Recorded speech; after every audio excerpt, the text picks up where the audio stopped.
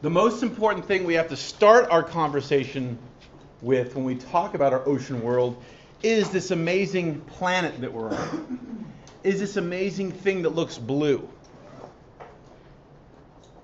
There are many unique things about our planet. You're one of them, right? That's my boost, make you feel better, right? That's good. But seen from far away, one of the most interesting things is this blueness, this waterness. And that's really key for life, for a whole bunch of the issues that you and I are dealing with now in coastal management, and on and on and on. So let's start off with this. Okay, what is this? Us. Excellent. So that's us. Well, maybe not you, maybe some of you weren't born, but this is me during a chemistry test when I was an undergrad in college. What we're looking at here, yeah, I know, it's a great picture, I know. What we're looking at here is one of the most amazing objects our species has ever created. This is Voyager 1. We had the Voyager 1 and Voyager 2 spacecraft that went to explore the outer planets of our solar system. And then once they did their due there, they left. They went on into outer space. And so they are the farthest human-made objects that we've ever created, and they're on just a perpetual go away from us course. These are the objects that you might have heard of with the famous gold plaques and the records, the recordings of the Earth, greetings of friendship from the people of the Earth, that kind of thing. So really cool. So when we're just about to lose a data contact, we stayed in contact for a little while later, but we couldn't get as much high quality data. We're just about to lose the kind of data where we could take images. Basically on a whim, the folks at NASA had the probe spin back around, spin 180, and look back and take a shot just for the heck of it. And just by random luck of the light, of the position of the Earth, of the position of Voyager, we got this picture. And this thing on the left is a blow-up of this. And this is what Carl Sagan, famous astronomer, wrote about in his almost last book called The Pale Blue Dot. I don't normally read long quotes to you guys, but I want to read this one because I think it's important. I think it sets the stage for us. So this picture, is from 1990, and a couple years later, Sagan was given a lecture at Cornell, and he showed these images, and we showed this image. This is what he said. He said, talking about how they got the picture and everything, and then he said, "We succeeded in taking that picture from deep space, and if you look at it, you see a dot. That's here, that's home, that's us.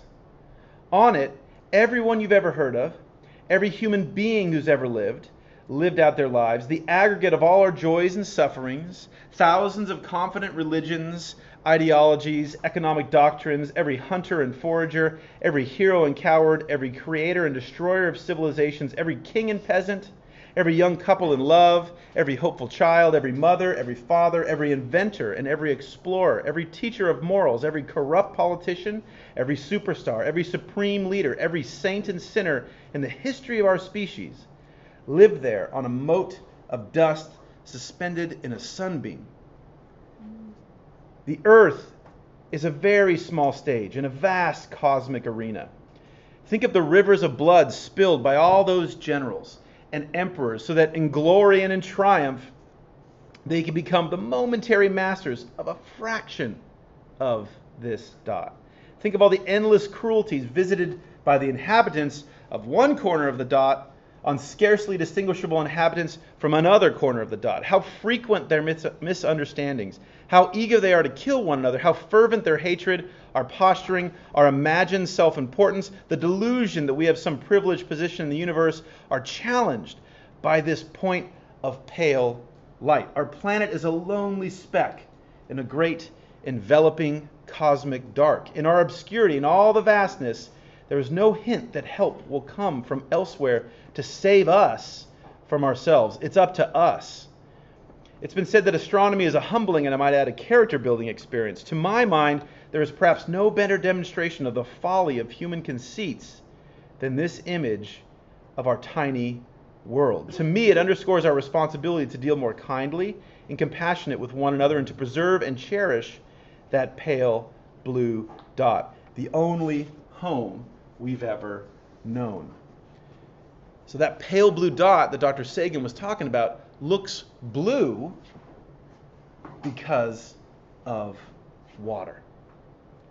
That's the most important thing you see from far away. You don't see the generals, you don't see the silly politicians, you don't see the noble deeds. You see the blue. Water is a really interesting thing. Water, we believe, is key to life, at least life as we know it. And so our colleagues that study the natural world out in space have spent a lot of time trying to find water elsewhere. And, a while ago we used to say, well, Earth is the only place we got water. No, we know there is water elsewhere now. So, for example, this is an image of a crater on Mars. This image was collected in 2005. And what we see here in the bottom of this crater, which this is false color imagery, but we see at the bottom of the crater where the shadows are longest, where the sun penetrates the least, there actually is what we believe now is frozen water. This is a relatively small patch of water, right? This is not hundreds and hundreds of miles wide. This is a small little dollop. We got additional evidence by some of our rovers that were going across Mars. And in fact, some of them are still going across Mars. So in this case, we call a day on Mars a sol, a solar cycle. And so this is on day 24 of one of our missions. And what you'll see on the left is a scoop. So these rovers typically are, one of the main missions is to look for water, to look for compounds, look for the precursors of life. And so in this case, what we've done is we've taken a little scoop, just like you would at the beach with a sand shovel, and we've gone forward, we've taken a scoop out, and then we have instruments so we can scan it and take pictures. So the picture on the left was taken on day 20, or Sol 20, and then we took the same exact picture, the rover didn't move, took the same picture on day 24, and if you look closely, you'll notice, It melted. That's right. These crystals, something in the surface, something in the lower left corner evaporated. We now think that was water, frozen water that evaporated. There's another spot you can see it. That's right. Yeah, right. There are more. Here's some time lapse from one of our aerial satellites on Mars, and what we're looking at here is a time series, and we're seeing evidence of erosion. Not entirely sure this is caused by water, but the processes seem very similar to what we might have after a rainstorm, after an iceberg melts, or something of that nature. So we see evidence that there's water, or at least water-like compounds on Mars. And the more we've looked, the more we've found it elsewhere. So here's Enceladus, one of the moons of Saturn. This image was captured by Cassini. We just flew Cassini into Saturn a couple days ago, and its mission is ended. It's a 30-year mission of planning and everything. So a fantastic example of the power of great design and engineering and exploration. But when it was still working, we went and checked out various aspects of Saturn, the rings and this and that. One of the things we did was go to look at this moon called Enceladus. And as Cassini was going around and looking back one day, it saw this. What you're looking at are ice volcanoes. Are volcanoes that are blasting other things too, methane and some other substances, but included in there is water, frozen water shooting out into space. That evidence came through in 2005. A few years later, about a decade or so later, we actually started to get additional evidence that there might well be a liquid ocean, a polar ocean on Enceladus, and at least one part of the of the liquid there is likely water. So we do have water elsewhere in the universe. Of course we do. We do have water elsewhere in our solar system. But nowhere is it like it is here on Earth, right? We have some dollops here. We have some things over there. And this makes the astronomers really excited. They want to go explore these places. Maybe there's some precursors of life. That's one of the reasons we crashed Cassini into Saturn to burn it up, because we were afraid it might accidentally land in one of these areas and contaminate it with our DNA, with our signals of life that we didn't want to do. So this is your world. This is our world. Our planet that has a world ocean. We like to talk about the different units of the ocean, but really it's one giant by and large, one giant contiguous chunk of water. So we don't always spend a huge amount of time memorizing things in this class. These are some factoids you should write down, and you should know these, because these are important. I should say that with this, in the next couple slides, the exact numbers, you'd think it would be easy to measure the volume of the water on the Earth. It's a little bit challenging. You have to pull together huge data sets, and there's various things. So slightly different, you'll see slightly different numbers, slightly different percentages based on the approach that people have taken to measure this, but we'll use these for sake of having, some standardized language to speak of. If we just talk about the two-dimensional surface, the skin of the ocean, it's huge. It's the dominant feature on the surface of the Earth. It covers about 71% of the surface area of our planet. It is our global ocean is on average deep. It's about 3 3/4 kilometer deep on average. The deepest of the deep is the so-called Challenger Deep in the Marianas Trench, and that goes 11 kilometers down of water. Incredible punishing pressures and craziness down there. So the Marianas Trench is the deepest point in the world's ocean. The vast amount of the water on planet Earth, the vast amount, resides in this global ocean, is in the salty water liquid phase. So about 3 3/4 kilometer deep on average. About 3 degrees Celsius on average, just slightly above freezing. So most of this ocean is cold. Our Earth is over 4 billion years old. So for the first several hundreds of millions of years, we think we were lava and various things like that. But relatively rapidly in the history of our planet, the global ocean began to form. So an ocean has been in a continuous existence for over 3 billion years on our planet. This is really the cauldron of life. This is where things came from, where things evolved, where things developed, all the wonderful diversity that we see on Earth. This is literally our womb. The biggest feature on planet Earth, if we just looked at it, purely from a geological standpoint, from a shape, from a geometry standpoint, that's going to be this ridge that extends around a huge amount of the ocean, this transoceanic mountain range, basically. You don't know about it because it's underwater, so you can't see it, but it exists there at the bottom of the ocean. The single largest mountain, the single largest elevation of rock from the surrounding surface is Mauna Kea, is Hawaii, the big island of Hawaii.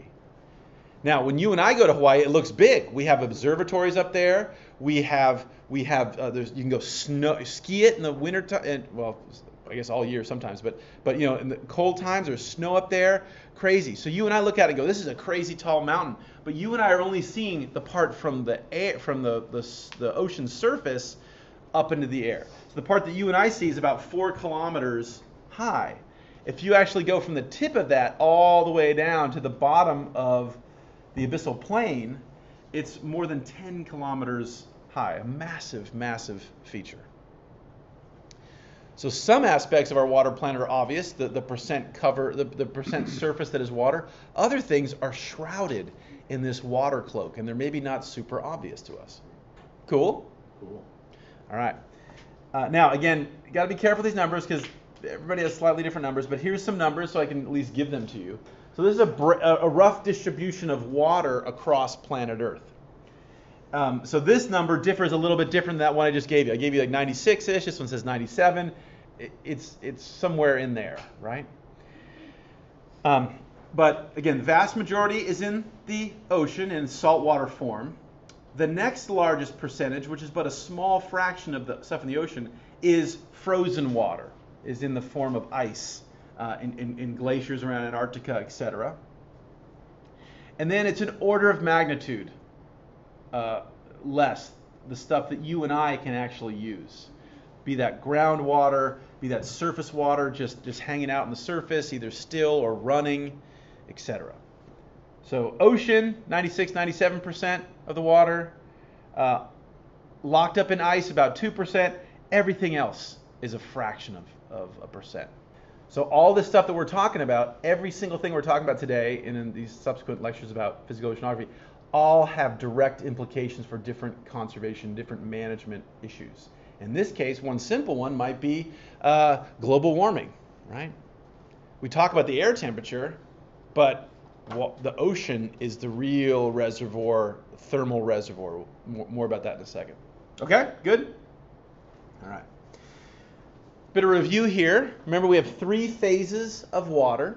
So one of the unique things about our planet isn't that we have water, but it's the abundance of water, and it's the fact that we have, without doing any special magic, without going down in the middle of the core of the planet or something, we have at the same, in the same space, we can have water in gaseous form, water in solid form, and water in liquid form.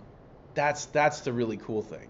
The volume and then the diversity of states that our water exists here on Earth. Okay, so we have different phases of water. What determines the phase? The phase is determined by different battles, sort of different energy battles. The 2 things that are battling are the hydrogen bonds that are working to hold these water molecules together, and thermal or kinetic energy. Heat is basically these molecules vibrating, and so that vibration is trying to push it acts to, in a sense, spread these molecules farther and farther from each other. The hydrogen bonds act to suck these guys together. So there's this constant seesaw, a constant battle as to what the form the water will exist in. So we'll start with ice. Ice is obviously the solid form. It's the low temperature limit. Ice is where the energy from those hydrogen bonds greatly exceed the energy from the thermal, from the kinetic force. Ice will turn water into a regular lattice structure. So here we go. This is a 3-dimensional process, but it's kind of hard to show a 3-dimensional process on my 2-dimensional screen. So I'm just going to show it to you guys, simplified, but you guys should realize that this is really a 3-dimensional thing. This is ice. Okay, so it's regularized. It's a crystalline thing, and it's everybody's going on. And so those little dollops there, those are our water molecules. We get liquid when we're at an intermediary temperature. We get liquid where the energy of the hydrogen bonding is about equal to the thermal energy. And so what we get there is we get little kind of mini ice-like structures. We get these little mini clusters of hydrogen bonds, sort of bonding to these oxygens of the neighboring molecule, etc., that are, again, more crystal-like, and then we have freely associated water that's kind of blurbling around in between those clusters. The third phase is obviously the gaseous phase. And so in this case, this is the high temperature, and here the hydrogen bonds are way defeated by the strength of the kinetic energy. The thermal story is really what's ruling the day here. And here we have essentially water molecules that are separated from each other. They're vibrating, they're ping, ping, ping, ping, ping, bouncing off each other, and they're basically not interacting very much with their fellow water molecules. Cool? Yes. Are you with me? Okay, now those things that we just described turn into a lot of really cool emergent properties with water. So I want to talk about them now.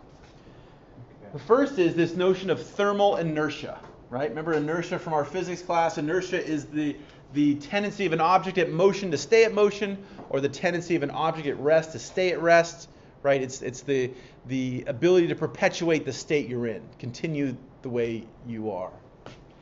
And so we can talk about thermal inertia as the broad topic, and then we have different terms depending on which state of water we're talking about.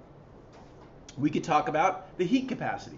Heat capacity is the amount of energy required to raise one, and this is a standardized, STP, standard chemist terms, but this, to take 1 gram of, to raise 1 gram of water 1 degree Celsius. Now the amazing thing is there's only one substance that we know of that has a higher heat capacity than water. Let me say that again. Don't sleep through this.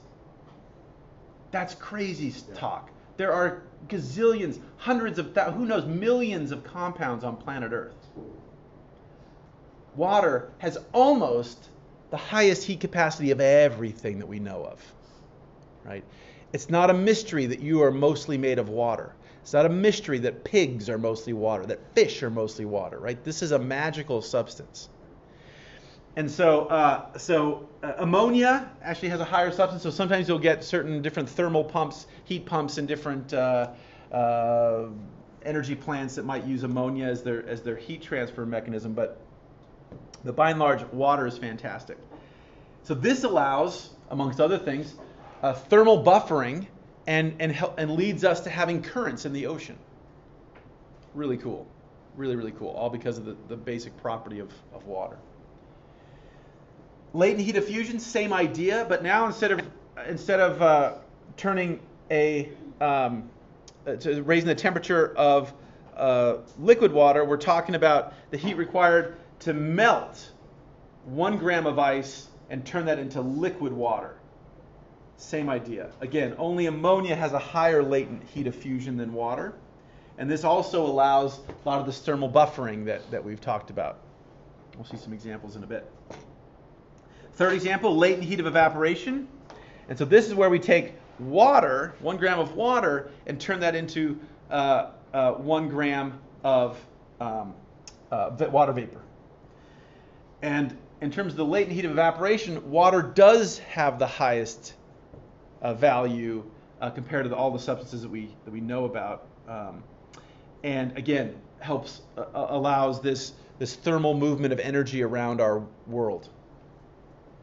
So, okay, the ability to hold its temperature, we've got to put essentially a lot of energy in to get water to change temperature, to get it to change phase. Next thing would be thermal expansion. Totally bizarre. It's most dense before it freezes. So we say that again. So water is most dense before it becomes solid, which seems kind of weird. But it leads to a key property. Yes, it does. And so this is why ice floats. Okay. Check this out. Check this out. So this is the manifestation of all that stuff we were just talking about. This is the manifestation of that thermal inertia. Why? What are we looking at? We're looking at a composite satellite image of the surface of the Earth. We've removed the clouds so you guys can see the clouds. Or excuse me, so you don't see the clouds. And then what we're showing you here is the change in. So this is not absolute temperature, this is difference. Okay? So in other words, if the daytime and the... Oh God, now my glasses are all salty. Okay, so if the daytime and the nighttime were the same exact temperature, the difference would be 0. And that's illustrated here with the white color. Cool? As we diverge, as we go to either cooler colors or warmer, hotter colors, that's saying there's a much greater difference between the day versus night. And so what's the pattern you guys see? Water buffers temperature, right? So we see, this is not a map of continents. This is the heat map. But you see all the continents, right? They're totally manifest. Even Antarctica with its ice and its glaciers, it still shows up as distinct from the ocean.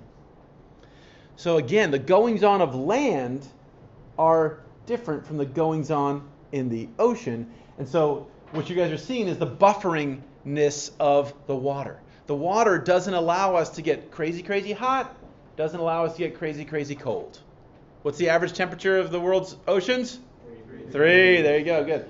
So, but what it does say is but where we do get these huge swings, deserts, forests, right? We don't have the buffering. We have water vapor around us, but we don't have all that that blanket of water enveloping us and making us stable. So the ocean is more, even though we'll see that there's structure to it, the ocean is more thermally stable than the air. Cool? Again, that's all about the properties of the hydrogen bonding, the kinetic energy, all that cool stuff. All right, let's go on some other cool properties of water. Other cool properties. So we just talked about the inertia, the thermal inertia. Another so just one of these things would be just crazy, totally crazy. But water has crazy upon crazy upon crazy. It's like my family, totally crazy. So here's dissolving power. Here's it's one of the terms we use for water is the universal solvent. It doesn't dissolve everything on the planet, but it dissolves an amazing number of things. Again, one of the reasons why you have water as one of the main constituents of your body, right? We have all these salts and all these electrolytes and all these things going around in our circulatory system. So water has an amazing power to dissolve a whole variety of things. As I said, the common term for water is universal solvent.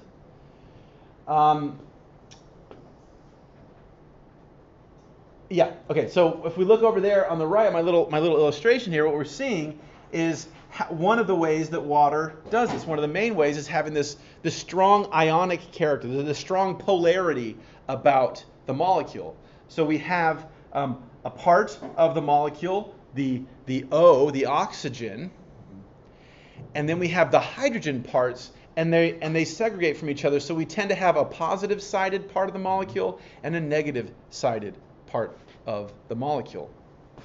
And so, for example, we put something like sodium chloride, which in air or in our hands or whatever is a solid thing, and all together and all stuck together, right? When you try to shake, if you try to make some salt, you have to break it apart, physically separate those bonds. Unless you put an anti-caking agent in, like most of us have in our table salt. But if we take that, we throw that in water, what immediately happens is these water molecules orient around the sodium and the chlorine, and they dissolve it. So instead of having a big solid lump of white in our liquid, it becomes clear because that sodium, that chloride is dissipated dissolved throughout the entire volume of that chunk of water.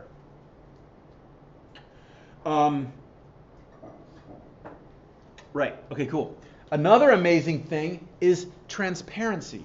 Again, it's the reason you and I see in what we call the so-called visual spectrum is because of water. Because of water. So water has a great ability to absorb, but also transmit electromagnetic radiation depending on the wavelength of that radiation. So for example, heat, what we might call infrared radiation, is absorbed readily by that water. So if we shoot some heat, if we put a heat lamp on one side of this water tank and we put a sensor on the other, we won't see a lot of heat coming through. But visual light is, if I put a flashlight on one side of this water tank, turn the light on, you'll see the light, it'll look bright on the other side. And then once we leave that spectrum, once we get into higher energy radiation like the ultraviolet, that does not transmit through water very far. What is water made out of? Water is made. You guys know H2O, right? Okay. But in seawater, the most important thing is the water, right? That we get that there by volume, by bulk, by mass. Water is the big story. But then we have a bunch of other cool things, and I've listed them here in order of abundance. So the next thing we have are so-called suspended materials. What's the difference between suspended materials, dissolved materials? Who the hell knows? Some scientists got together and they made an arbitrary cutoff. So if we throw a sand grain that you and I can see, throw a sand grain in the water, that is called suspended material. If it was this really teeny tiny fine grain piece of sediment, we would call that dissolved, right?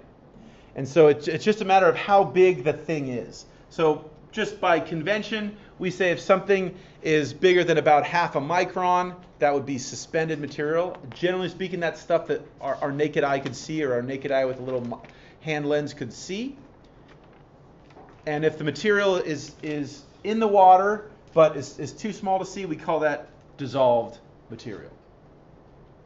In terms of the dissolved stuff, the major constituents are going to be the things that are familiar to you as chlorine, sodium, sulfate, magnesium, all these guys. Okay? Have a look here. Have a look here. This is not a percent. Okay? You guys see this? This is, so percent, do you know who invented the percent sign? Anybody? What's that? Nope. All right, cut to the quick. Nope, tell us. Okay, all right, good interaction. Okay, so accountants. Everybody ever read Charles Dickens? Everybody read A Christmas Carol? What we call the clerk, what the crazy weird Brits like Dr. Steele call the Clark. Like, what the hell? There's no A, it's E, but they call it Clark, so they're weird. But so those guys were transcribers. Those guys were Xerox machines and calculators before we had Xerox machines and calculators. So the British Empire is big, huge trading empire, trading across the world. India, Americas, all over. These guys are in these cramped little tables day and night transcribing numbers. And they got tired of writing percentages. A number / 100. So to save time, they did a 0/0 for percent. In other words, they cut off the 10 from the 100 on the denominator. Everybody with me? So all this is the same exact convention. It's just instead of percent, instead of parts per 100, this is parts per 1,000, right? So same thing. We've cut off the 1 and the 0, and we're left with, in this case, 2 zeros on the bottom. Cool? So for example, chlorine, I've listed as 19.2 parts per 1,000. If we want to write that as parts per 100 or percent, what would that percent be? 1.92. Good. Excellent.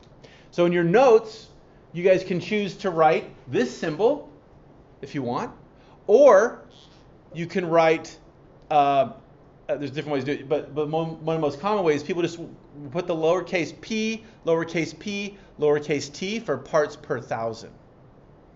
Right? So there's a couple different ways you can do that. If you have a hard time finding that in your typewriter, you just put PPT. Right? Parts per 1,000. Everybody with me? Okay, let's go back here. So the major things, now I say here globally conservative because by and large, I mean, there are always some variances, but by and large, if we went to Japan and we went to California, these numbers would be pretty similar. Right? There's going to be a little bit of variance, but by and large, they're not going to waver a huge amount. So in ocean water, we're going to get about 19 parts per 1,000 chlorine, about 11 parts per 1,000 sodium, and so forth. Okay? Sodium and chlorine are why when we taste salt water, it tastes salty to your taste buds on your tongue. All right.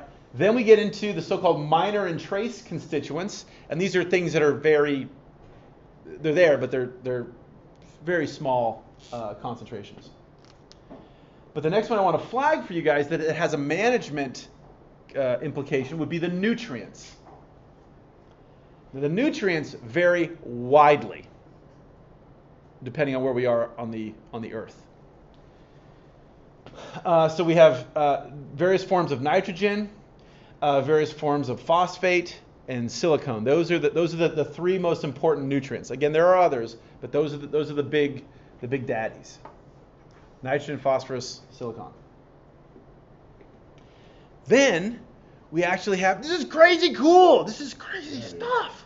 We have gas in the water. Fish do not break apart water molecules to breathe. Fish breathe air like you and I do. They're just sucking off these little teeny tiny pockets of gas, dissolved gas, out of the water to breathe. They're just really, really good at their physiology. They can find those little clumps of dissolved gas in the water. And so gases are also highly variable. And gases are really going to be influenced by how deep, particularly how deep we are in the ocean. But just to start off with, what I've shown you here is the gross percentage of these molecules in our atmosphere, and then as we hit the surface of the water, etc. So in air, nitrogen is most of what you and I breathe in. Oxygen is the next most common thing, and then we get into carbon dioxide and other things. The rank stays the same when we get in the water, but note that the concentrations are different. Check it out. Oxygen is relatively enriched in terms of the gaseous form of elements in the water relative to the air. Again, that's not gross number of molecules, but that's relative to other gases. Would that explain why when it's frozen, the air... Ooh, excellent question. Maybe that has something to do with our little demo. Yes, maybe all that air in the water has something to do with the ice forming. Ooh, it's like a clue. That's good. I like that. Okay. Okay, and then we have various organics, various carbon compounds of different forms, and those guys are highly variable. So these are the main things. Again, this isn't a marine bio or a physical oceanography class, but you should know at a minimum for our coastal management issues that in seawater we have water, suspended materials, sediment, things like that, broken pieces of wood, etc., dead whales. Then we have dissolved materials, and we have the major constituents that are globally conservative, that are pretty consistent wherever we go on the by and large on the Earth. Then we have some other constituents, some minor constituents. The nutrients that are really, really key for algal blooms, for photosynthetic organisms, stuff like that. We have gases that are really key, particularly the oxygen for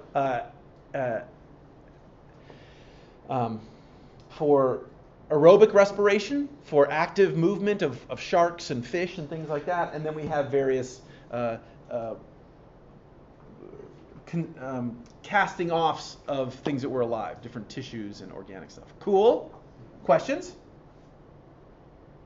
Okay, we're getting close to the pausing point here. Okay, so then what we have is we have ocean salinity. All this stuff together, all that dissolved stuff comes together to make the ocean not fresh water.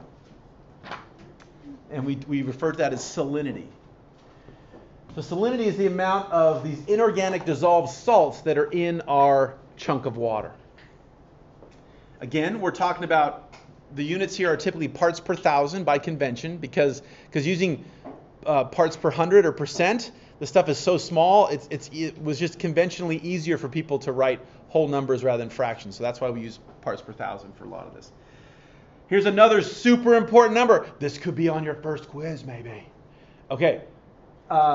The global, now there is a great variation in salinity depending on where we are, but if I just had to pick something, you want to say, if I ask you a question like, say on the first quiz, what's a typical salinity of ocean water? You want to say 35 parts per thousand.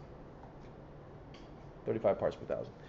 We have a whole, okay, and so then with that 35 parts per thousand, that's 3.5% of this chunk of this volume of seawater is going to be made up of salts. And the rest, the vast majority, 96.5% in this example, is the water part. The reality is it varies a bit. Could be 34, could be 36, but 35 is a good, either of those is a good solid number. We get the extremes. Okay, so rainfall, evaporation. Evaporation sucks water out, makes it saltier. Rainfall adds more water in, makes the salts more dilute, so it's less saline. And where we see the most consistent differences in salinity gradients are near the sources where fresh water runs into our global ocean. And so that's going to be places like the mouth of the Mississippi River, the mouth of the Santa Clara River, places like that. Some examples of some of the salinities of different areas. The Red Sea is saltier than the ocean.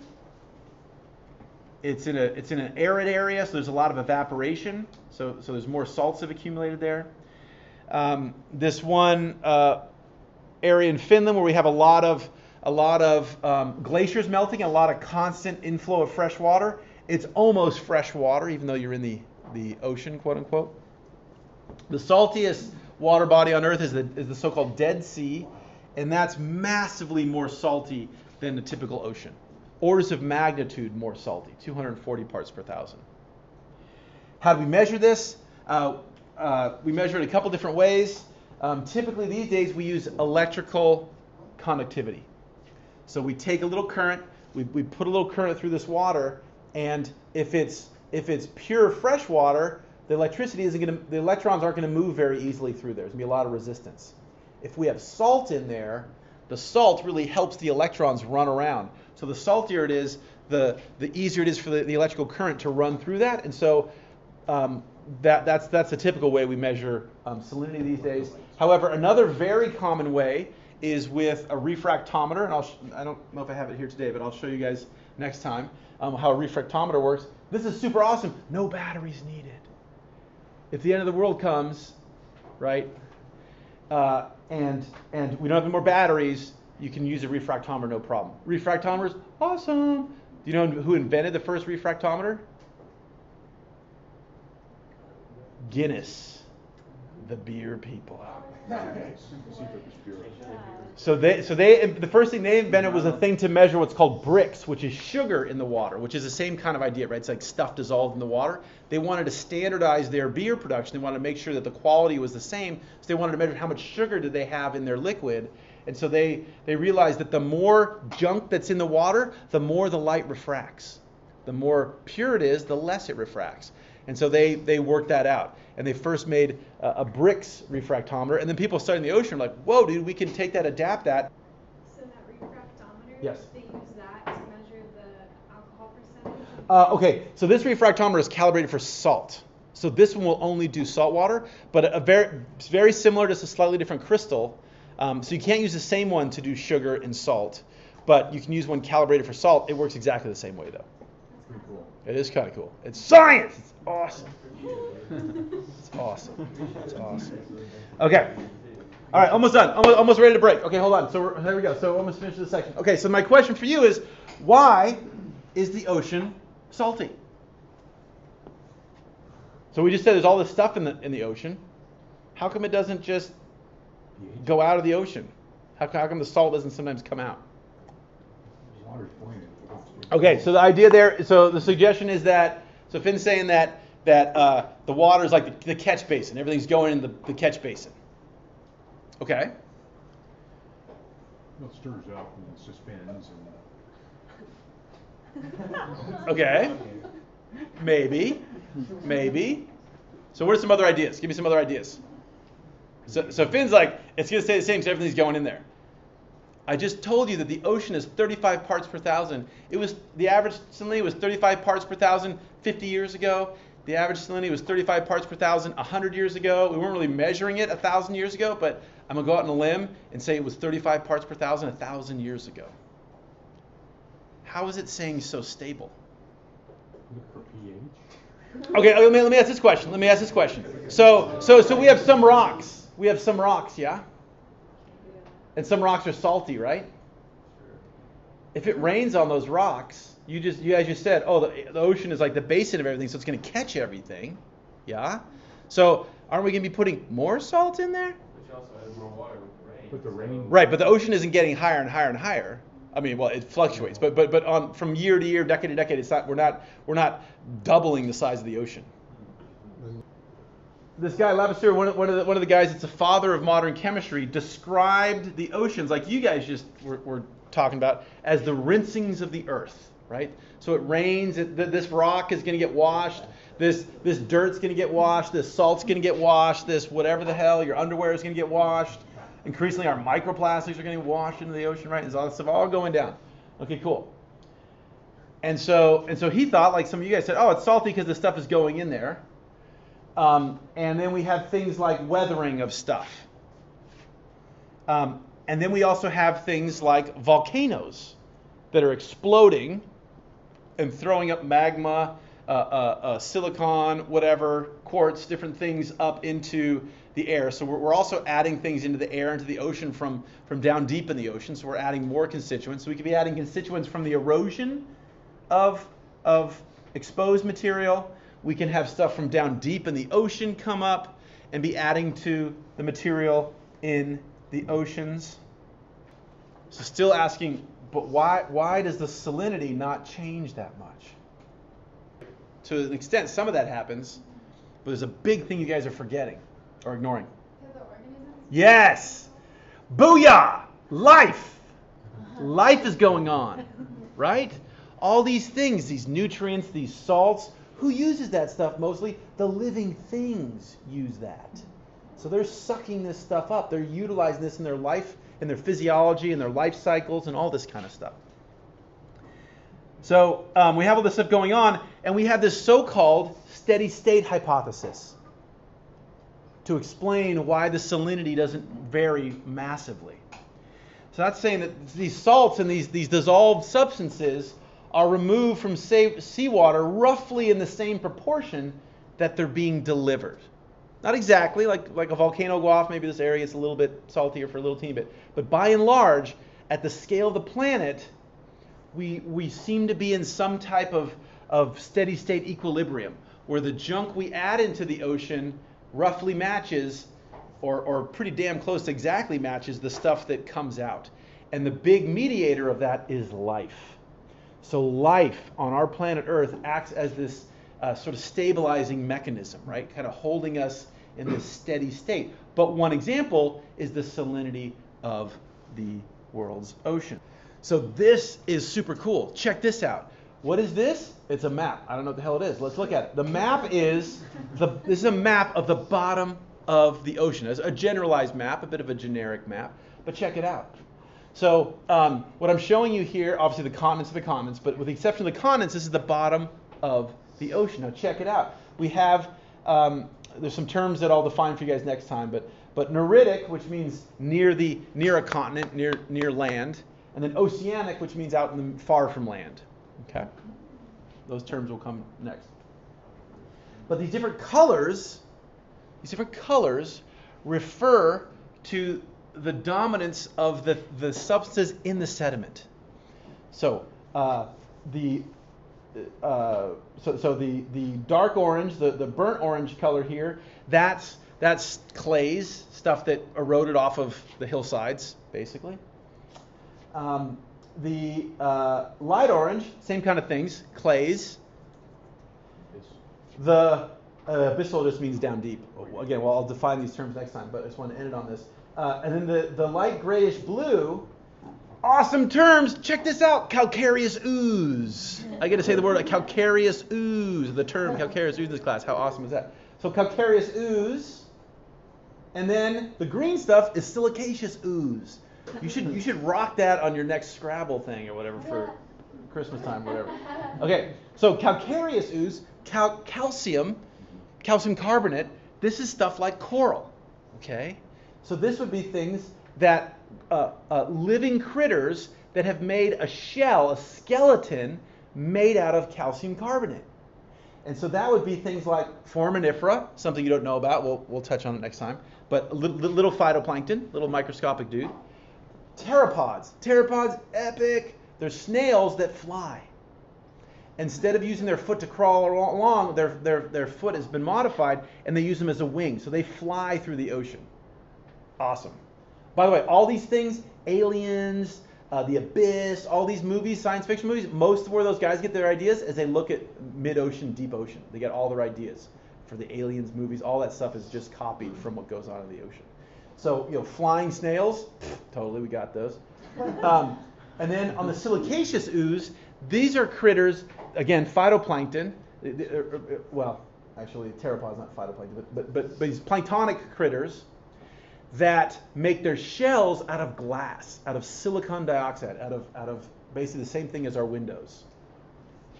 And so in this case, we have a diatom, which makes like two petri dishes together, two valves, and then radiolarians, which make like sort of like a Death Star-like thing with spikes. And so Okay, so those are the different dominant constituents in these sediments, and check it out. Is it totally random? Are these constituents totally random across the ocean, the bottom of the oceans of the world? No. Why? Why do you think we have these patterns of concentrations of certain substances in one point, other substances in another point? There you go, currents. So the water is moving around in a consistent behavior. We'll talk about this next time. But it's moving around consistently, and in some cases, it's bringing oceanic water close to the coast. So maybe that's not good for life. In other cases, it's sucking this nutrient-rich river water farther out to sea and allowing these critters to bloom and grow. So when they die, when these critters all die, when they're alive, they're like, dude, I'm floating, I kick ass, right? But when they die, they're like, oh, I died. And then their substances, their shells, are denser than the water. Maybe not massively, so it might take several weeks to float down to the bottom of the ocean, or maybe even longer, but they will eventually sink. And so over the millennia, you get this buildup of glass or chalk or whatever it is at the bottom of the ocean. And so that's cool for biological processes, but that's the process that helps create the stable state of salinity, right? We're sucking these materials out as life uses them.